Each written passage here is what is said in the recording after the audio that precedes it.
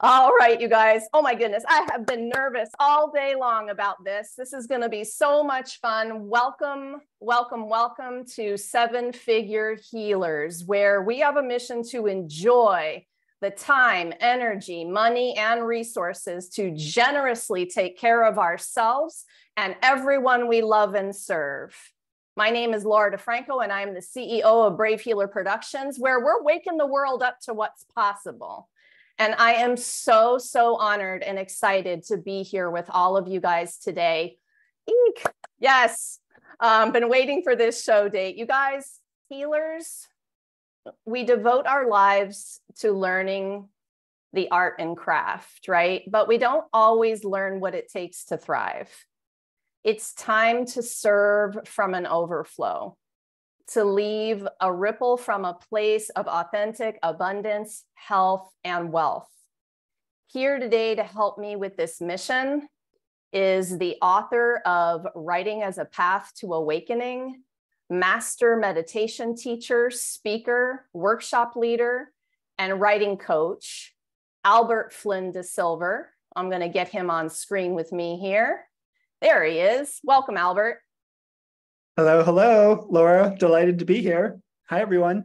I'm really excited to have this conversation with you today. I also want to just welcome all of the people who joined us on Zoom today. You guys, thank you so much. I'm so incredibly grateful for the amazing community of brave healers who are trailblazing this revolution with me. Thank you for being here, you guys.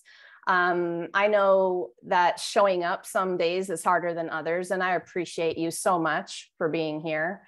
I see a lot of my authors in the house. You know, type in the chat if you're one of my writers, if you're one of my authors. I want to see who's here today. Thank you for being here today. Get ready to hear from Albert, our amazing guest, and then as questions come up for you guys, go ahead and type them in the chat, all right? My amazing moderator, Teresa, will make sure we don't miss any of those questions. We're gonna have a Q&A time a little bit later in the hour. Also, get ready with your notebook, okay? Notebook and pen. If you have a piece of paper, notebook, something to write on, you're gonna want that because we're gonna be led through a powerful writing exercise in just a bit. And of course, we're going to give you some contact information on how to connect on Albert's website and all the good stuff. So let's get started. Albert, thanks again for being here. Thanks for being my very first guest on this show. And thanks for being awesome. I know that one thing that matters to you is helping us live an awakened life. Will you start us off by talking a little bit more about that? Sure. Awakened life. Well, I think we're living an awakened life right now. Here on Zoom, in good company, with good intention. And I think maybe an awakened life does begin with intention. You know, just becoming super conscious of what we want in the world, how we want to be in the world, what we want to offer the world, what we want to give, instead of coming from that place of wanting to take, what's the world going to give me? What can I give the world? To be awake is to be vibrant, to be in touch with our energy, that energy of generosity, that energy of creativity, which is our natural state. And I know for myself and for many of us, we're conditioned otherwise, right? We're conditioned into mediocrity. We're conditioned into fear. We're conditioned into division through social structures, through political structures, through all of it. And so our job to commit and to surrender to the alternative is to show up with a vow of awakening, to show up with that brightness, with that creativity, to counter the conditioning, to counter the division, and to live from truth. So that's a little bit of awakening. I mean, we could talk about, about what that could mean for hours, but that's a little bit of what it means to me. Yeah, I think you did a really good job on a really, really big question, right? That's it's a big topic. So do you remember an event or a moment where you kind of shifted into this being a lifestyle for you? Was there a turning point in your life about it? Well, how far back do you want to go? and how deep do we want to go in terms of the, turning points? There have been many of them. Sometimes they seem rather insignificant and quiet. Other times they're very dramatic. Like many people, I have a pretty dramatic a childhood story of abuse and addiction. And, and I write about this at length in my books. I wrote a whole memoir about recovery from alcohol addiction and waking up one day handcuffed to a hospital bed with no idea how I got there, under arrest, etc. So that was a wake-up call. That was a level of wake-up call. And I was somehow still alive. And because of that gift of life, I realized that it was time for a change. I wasn't going to get another chance. And this was the invitation to show up in a different way and to revision who I thought I was ultimately. There's been other years later when I finally found the art of meditation, and I was on retreat at Spirit Rock Meditation Center here in Northern California. And I had been sitting for 5 days doing nothing but breathing. and I just had this incredible experience. It's really radical to do nothing in our culture, especially I think we take it for granted. But most people, I think, do have trouble doing nothing. Even when they think they're not doing much, they're usually distracting themselves. As humans, that's our favorite thing to do, is to distract ourselves from being present. Because it's kind of, in a lot of ways, it's scary to be present. It's scary to be awake and alive because there's vulnerability, right? There's uncertainty. The truth of existence is that it's uncertain, and so we don't know, and we want to have kind of control, and so we kind of distract ourselves into the illusion of control, which causes all kinds of problems. But when you meditate, when you sit and do nothing, when you surrender to presence, some really interesting things can happen.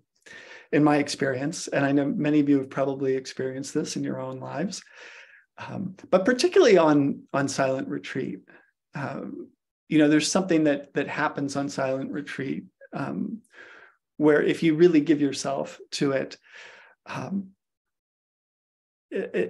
things can lift, things can shift, energies can be released from the body, and that was the case in my experience of having a very dramatic release of some sort of just stuck traumatic energy. And so I think that's kind of an example of a point of awakening. All of a sudden having access to a lot more emotion, a lot more clarity of emotion. So I don't know if that gets at your question. Yeah, I love how you said I finally had access to it. And since we're going to talk about meditation next, this is perfect. So here you are at a silent meditation retreat. Was that the first experience you had? Like, did a friend come and say, hey, do this with me? Like, how did you start?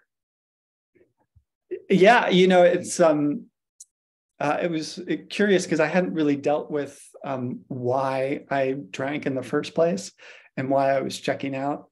And eventually I did wind up going to therapy, which is also highly recommended as a tool in the awakening box.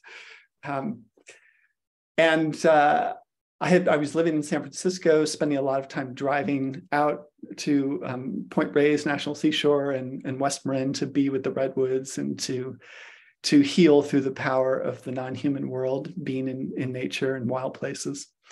And you can't get to Point Reyes without passing by Spirit Rock. And there was a sign on the side of the road, Spirit Rock Meditation Center. And I thought, I used to misread it. I thought it said Spirit Rock Mediation Center. And my friend was like, no, it's meditation, you dope. And I didn't even know what that was. I was in my 20s. I was a kind of a lost puppy dog. And she said, well, they do these Monday night sittings. And you go and you sit and you watch your breath and focus on your heart. And all this was just completely alien to me. And so, yeah, a friend did really nudge me there. And I went to one of these Monday night things with Jack Kornfield. This was in the mid 90s. And it was a total revelation to sit there and to just to be and to look at the heart and to have this intention of loving kindness and compassion. My attention had just never really gone there. These things were just abstractions, really. So I love it. And I grew up in Marin. And so, but that half of my life, that's right. I forgot about that. So I know all the places you're talking about, except for Spirit Rock. Like, that wasn't a place in the first half of my life that I ever discovered. I think if I still lived there, I would be there pretty much every day these days. So I'll have to travel back, and we can do some silent meditating together sometime. Totally. Well, I'm pretty much living across the street these days. Nice. So, well, it's an amazing spot. So this means that you've essentially been practicing for well over a couple of decades now, practicing meditation. You are known for merging the art of creative writing with mindfulness meditation, which is part of the reason I've been one of your fans for a very long time. And Writing is a Path to Awakening was a wonderful book that I love so much. I know that Teresa's going to put the link in the chat for everybody to check it out on Amazon. But tell us a little bit more about what you've discovered about this merging of the two things. And I'm a writer, and you have a lot of writers on this call with you today. Fantastic. Yeah. So there I was in the mid 90s, going to the Spirit Rock. And I remember one of the very first times I went, Jack Kornfield was reading poetry, like almost the entire talk, which was supposed to be a Dharma talk, was filled with poetry. Poetry by Rumi, poetry by Mary Oliver, poetry by local poets I'd never heard of. And so there was this immediate connection between the power of language and spirituality, language and awakening, storytelling and awakening. And so this was also very much interwoven with this sense of kind of waking up waking up to a language of the heart. Someone who didn't grow up in an environment that in which one talked about their emotions. The limits of your language are the limits of your life. I think that's a Wittgenstein quote. I was about to quote you for that one. That's a good one. Yeah, and this is an incredible understanding that if you only have a few words to language your heart, this is very limiting, right? And so I think what meditation offers us, and what writing and creativity offers us, is a broader language of the heart. And not just the happy, loving bits, but also the difficult bits, the fear and the rage and the anger. If we can give language to that, we can start to discover what those energies are, and have some sense of capacity around emotion, so that we don't become enslaved to our emotions, but we can be in partnership. We can be in cahoots, as it were, with our emotions to navigate that full spectrum of being human in the world.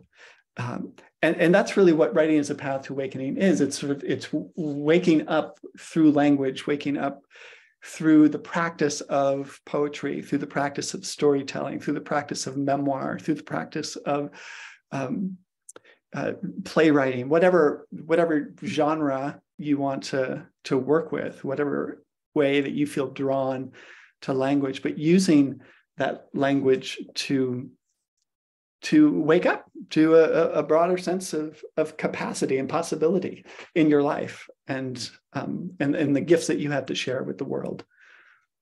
Oh my gosh, you guys, Albert is dropping some serious nuggets. I hope you guys are typing all of the nugget quotes that have come out of his mouth so far. Type them in the chat for me, y'all, okay? And I know my writers and my healer writers are resonating. I know I am. I could selfishly keep you on this merging of the writing and the mindfulness all day, just because I know how powerful it's been for me. And the writers that have been in my world know that they feel a bigger energy. They feel a healing as they write, and they also feel the power of helping the readers have an experience with this connection. Is there anything else you want to say about that? Yeah, I think it's so much about a larger communion with reader, right? Reader is this sort of abstraction. When you write a book, you don't know who your reader is. You're sort of talking into the void, which is a really weird sensation in a lot of ways. And it's kind of hard, especially in our culture. It's hard to ground in that without anticipating or without wishing or longing for communication, right? And being like, oh, well, I want 1,000 people to read this, or 10,000, or 100,000, or 1,000,000, or blah blah blah. But I think, the older I get, the more I realize that I'm doing this for me, and I'm doing this for my own awakening, not in that sort of selfish, egoic way, but really so that I can sort of navigate this larger sense of self beyond the tiny little Albert in my head, and trust that knowledge, that wisdom, that broad understanding is going to radiate out into the world. And my job is to be real. My job is to be vulnerable, to be true, even if that's sometimes ugly, even if that's sometimes embarrassing, even if that's sometimes terrifying. And what I found writing my memoir was that is exactly the case. Like, I wrote some of the most mortifying, embarrassing, terrible shit in that book, about my personal behavior, right? At a certain point in my life.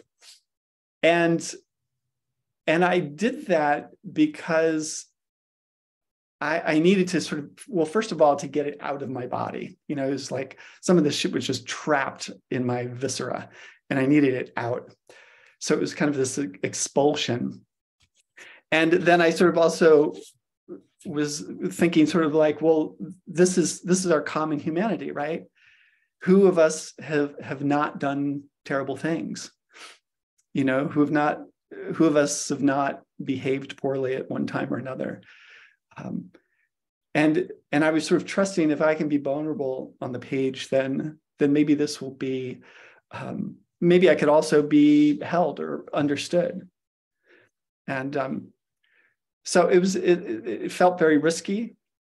And but by and large, the interesting thing is that people tend to relate and tend to appreciate it. Yes.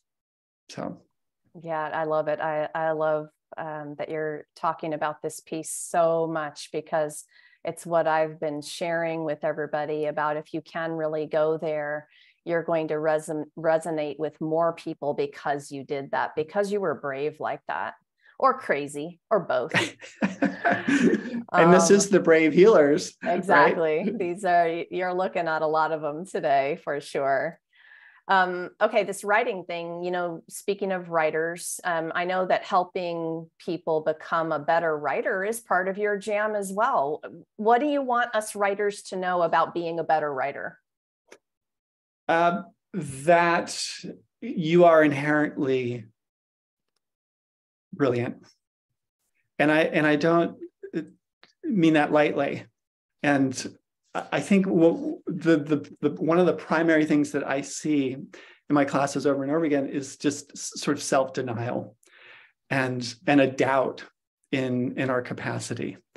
And our nature really is that of creative wisdom and creative genius. I've been teaching for 25 years, and over and over again, I see it when people are reminded of that truth, when you hold things in a sacred space and offer people a place of safety and of care and of love, that their natural creative wisdom comes forth. And so this whole myth of talent, well, some people are just talented, I don't really buy it. I think if you are willing to practice, if you feel a real drive and love for the art of poetry or for the art of storytelling or for playwriting or whatever it is, and you just give yourself to it, you will be naturally moved to read like crazy, to write like crazy, and you are going to create beautiful things. It's just the way it goes. And so that's kind of the essence of my teaching. What I do is I remind people of their creative genius. That's pretty much all I do. And we have fun together and try not to take ourselves too seriously. Really important. Really important. Yes. We all need reminders, sometimes daily. I know I do. Yeah. And the more you do it, I think sometimes the more you get in, sometimes you can get in your head about it at certain levels. What is it about that upper limit problem? If any of you have read The Big Leap by Gay Hendricks, you hit another level and you're faced with the same things all over again. You're like, really? I think I've been there before, So you recently went through something pretty powerful and difficult, and you pulled yourself off of social. And I wonder if you, would share that with us. I know that we talked about it earlier, and you said you wouldn't mind sharing about this. I know that our audience is going to appreciate this story. Yeah. So, well, I'm just kind of in this transition zone with the teaching, and through the pandemic, really since around 2019, just been sort of reformulating my whole teaching and what I was doing. And, I think for all of us in this time over these last couple of years, it's been total flux. And so I got on this bandwagon with a new online program and business, and it was going quite well for a couple of years, and then it decided not to, or I decided it not to. I don't know exactly how it went, but it's been challenging this year, and so I'm sort of reformulating, and I've taken a step back, and I have not been on social media for, after 3 years of kind of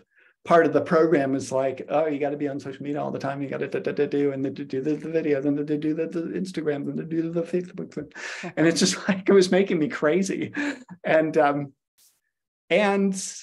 so I went back to my writing, and I went back to this monster book project that I've been working on for several years, but had taken a year and a half off from.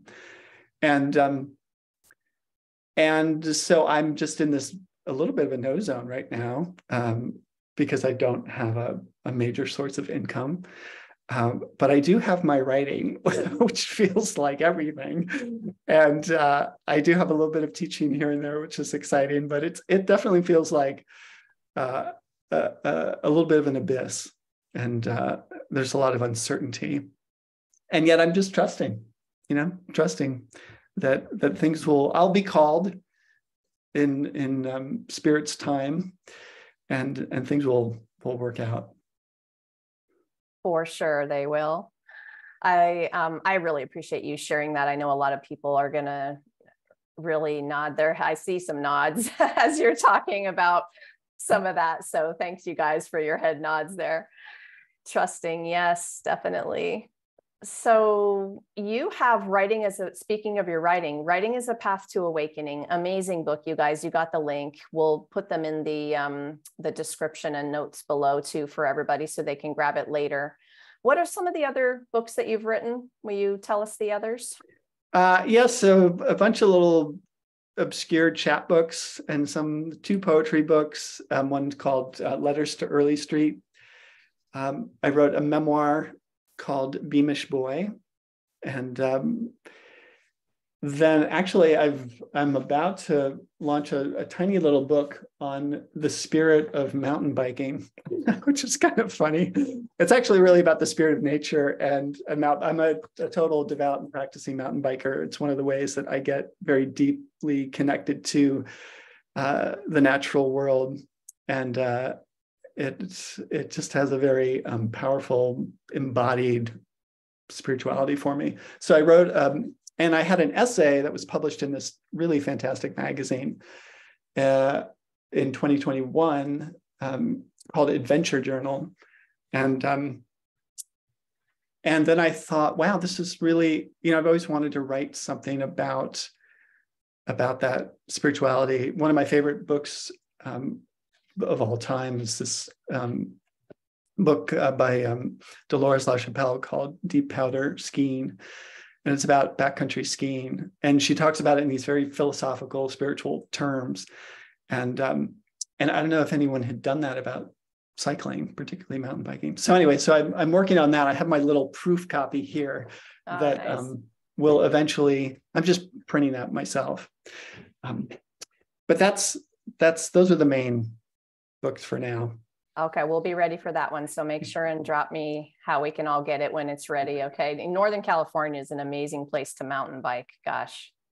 Yeah. And so is Sedona. Yes. Yes, it is. We'll get to that. Though. Yes, we will. We're going to talk about that. Thank you for reminding me.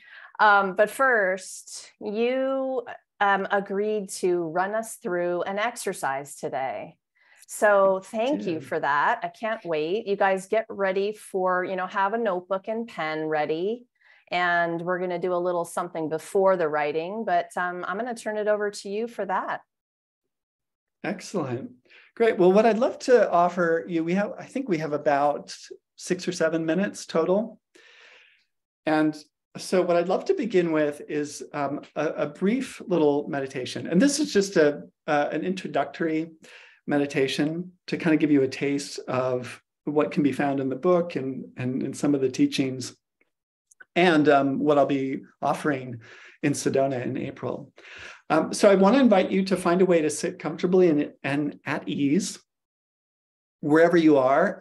You can roll back from your computer for a few minutes, a couple minutes here, and just find your seat, as it were. Find a way to sit comfortably and at ease with your feet flat on the floor and your hands just resting easily in your lap. And allow your eyes to close gently. And I'd like you to begin with a single deep breath in through the nose. And exhale out through the mouth. And then just find that natural rhythm of your breathing body. Keeping your eyes closed and your attention focused inward. Realizing for these next couple of minutes that there's absolutely nothing that you need to do. There's absolutely nothing that you need to figure out. There's absolutely nothing that you need to get right. that there's nothing to manage or to change.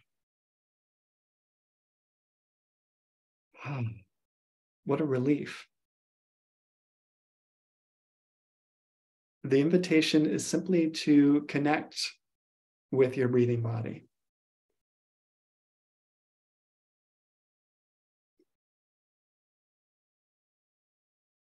And simply to notice,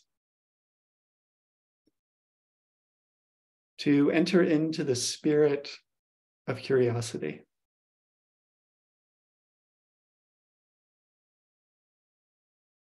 What is real, true, and vibrant in me right now?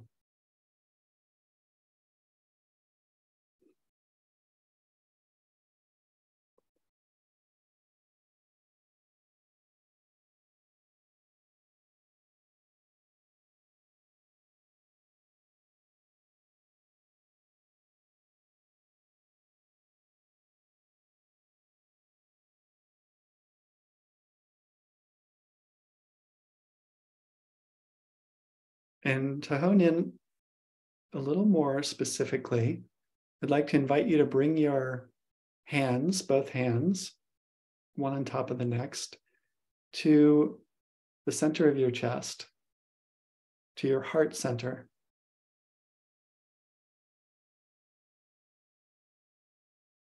And simply breathe into this heart center for a few breaths.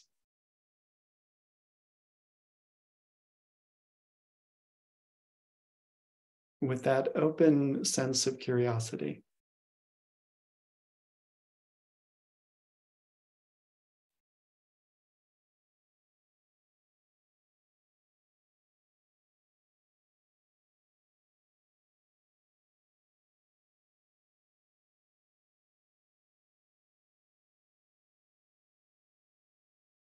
Allowing your presence to be concentrated there.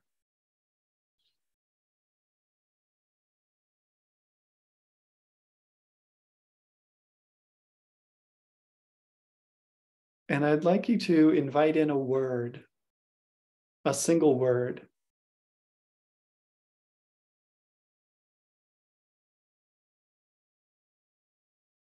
What word arises from your heart?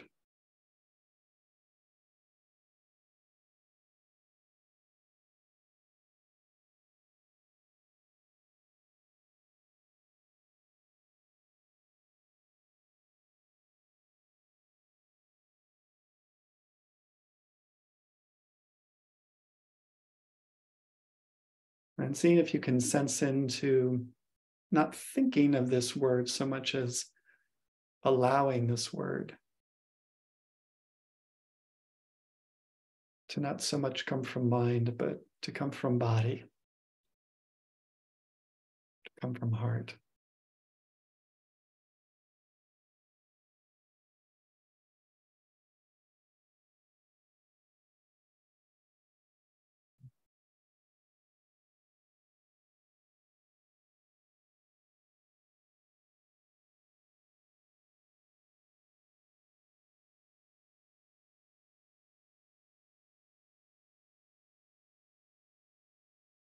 And just be with this word for a minute or so.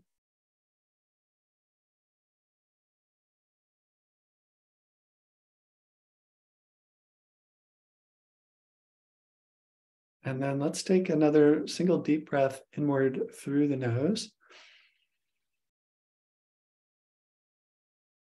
And again, exhaling out through the mouth. And when you're ready, you can let your hands fall back into your lap. And open your eyes when you're ready. And I'd like you to grab your notebook,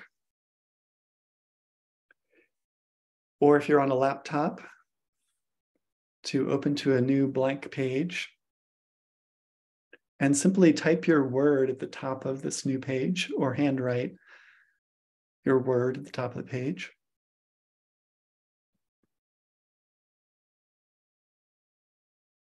And for the next 3 minutes, I'd like to invite you to free write a letter to this word.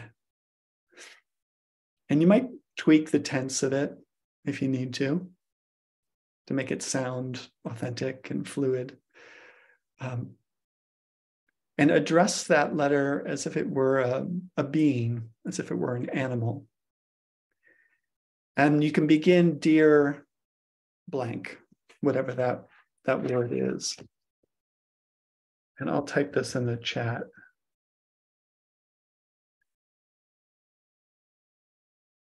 And you can always change your word if there's a new word coming in this moment. Maybe it's an emotion, a word of emotion. So it could be dear tenderness, or dear aliveness, or dear fear, or dear joy, or dear peace, whatever it is. And for the next 3 minutes, we're just going to free write from margin to margin. Just keep that pen moving, keep your fingers dancing across the page. Don't think too much about it. You're not going to have to share this here or with anybody. So you can be raw, you can be real, you can be open, you can be inappropriate, you can get it right, you can get it wrong. It doesn't matter. Just allow.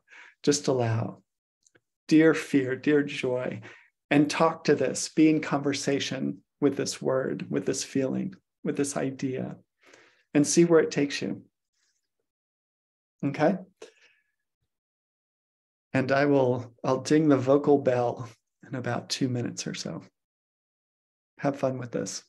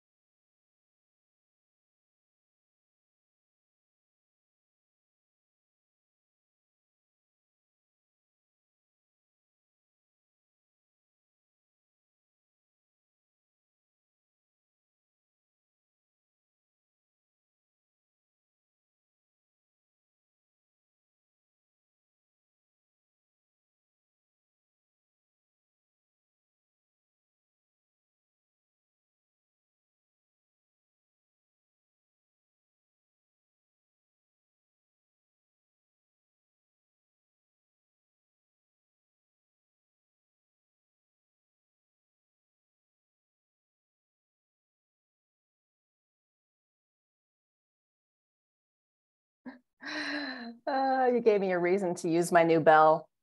Ding, ding, ding. It's funny, you can't really hear them on Zoom. But yeah, so find a way to bring this at least to a temporary close. And I encourage you to carry on with this. Unfortunately, we don't have that much more time right now.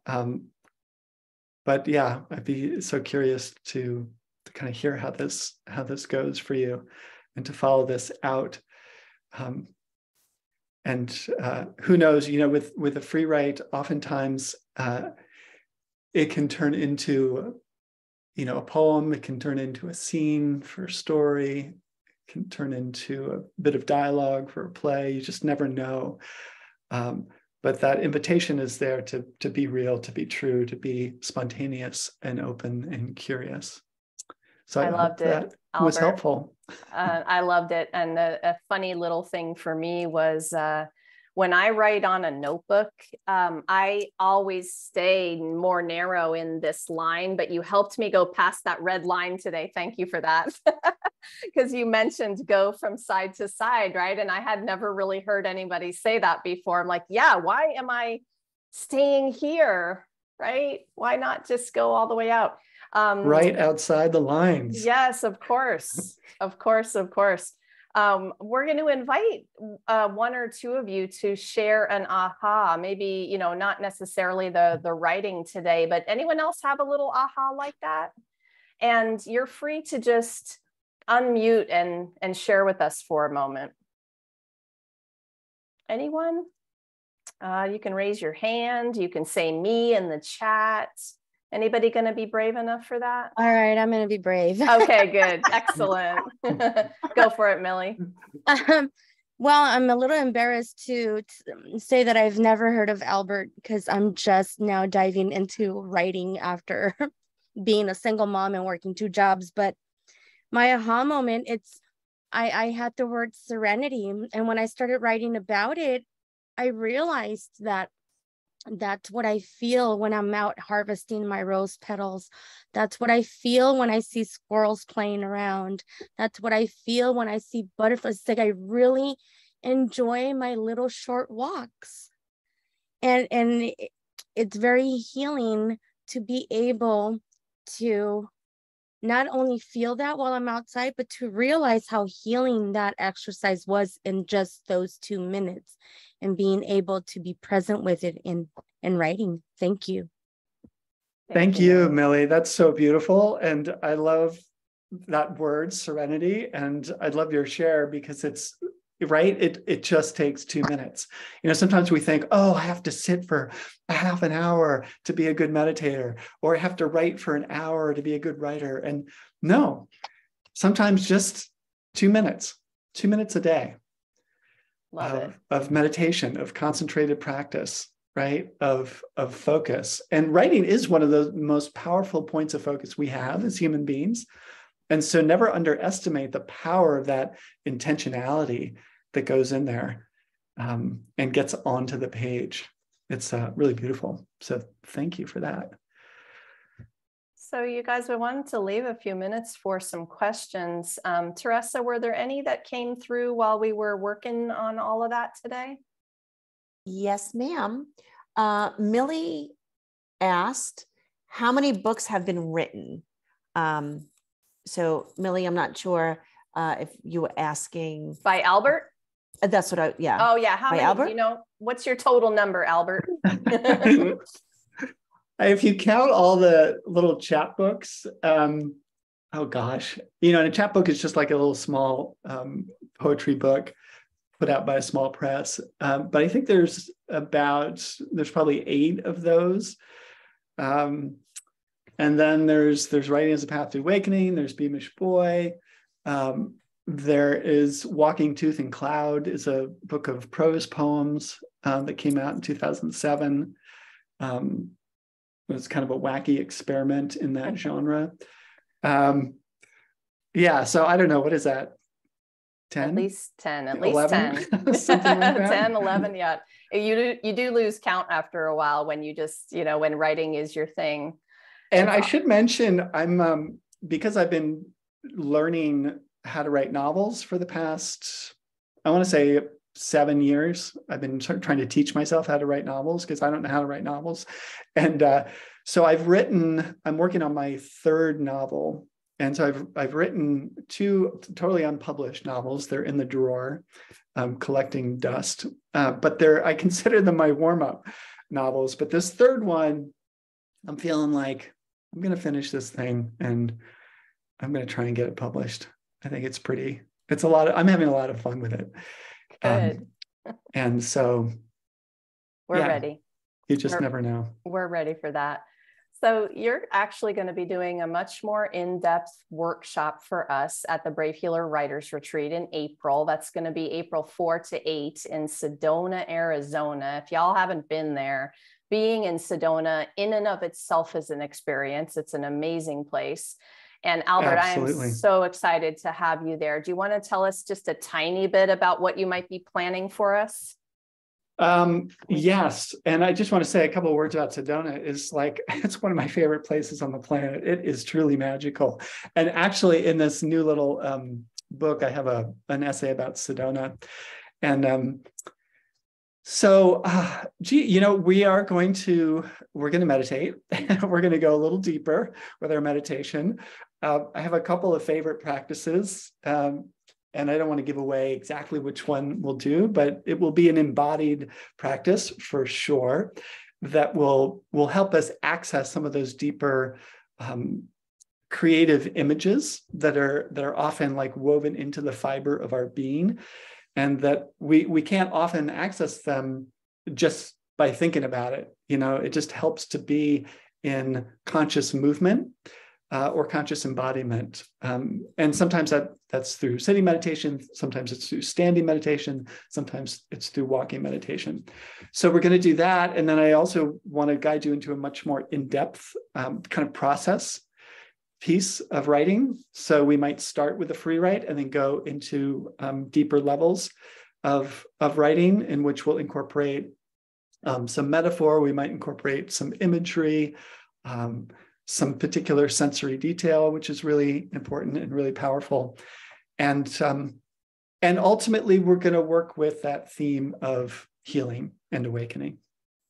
So I cannot wait. And that's just one of our presentations. And really the theme how Albert described that embodied practice is one of the goals of all of our time together. We are going to bring you to that connection place, so that your writing comes from that space. And we have presenters doing that in all kinds of different ways. Oh my goodness. So the link is there for you guys, and you can click and see about all of the other speakers and things we're going to be doing.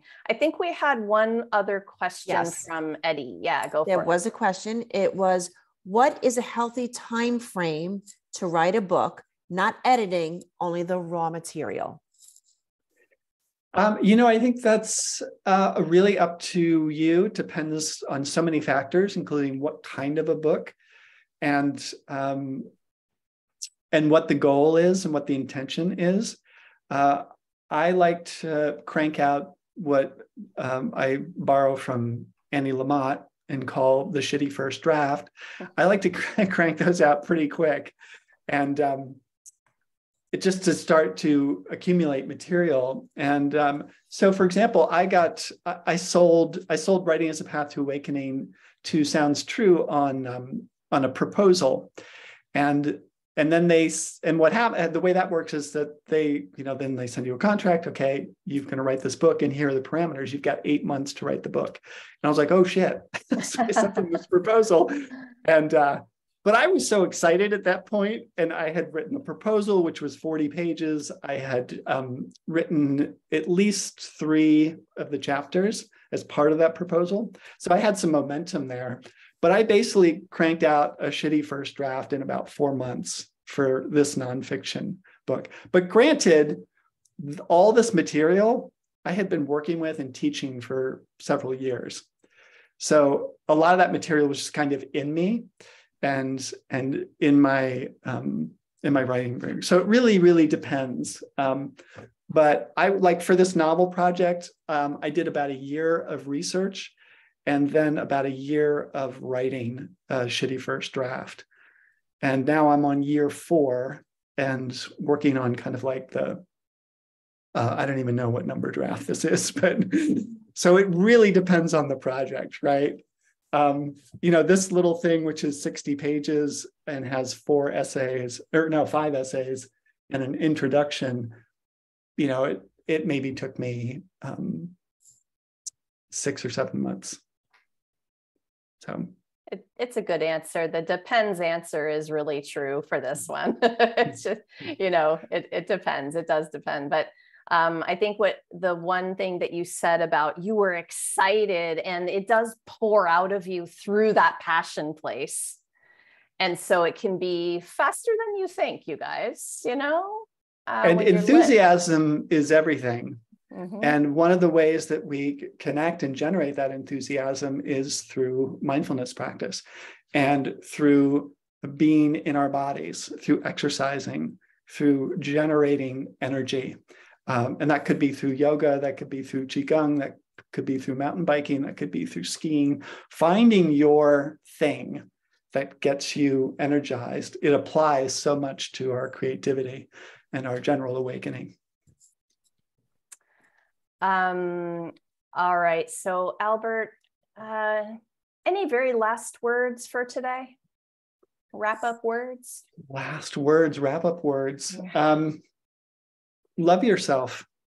Believe in yourself. Write it down. Remind yourself regularly.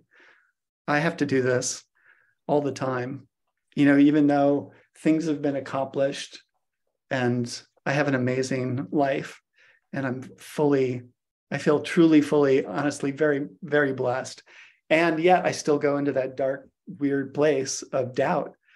And so I think just reminding us all to love ourselves, because loving ourselves is that way to love the world and to give of our true gifts of the world. And we need this love in our world more than ever. So.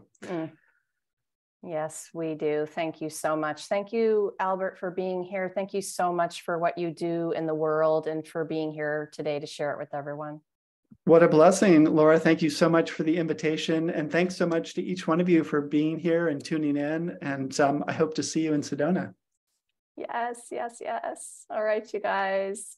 Oh my goodness, everyone. Phew, that wraps up our first episode of 7 Figure Healers.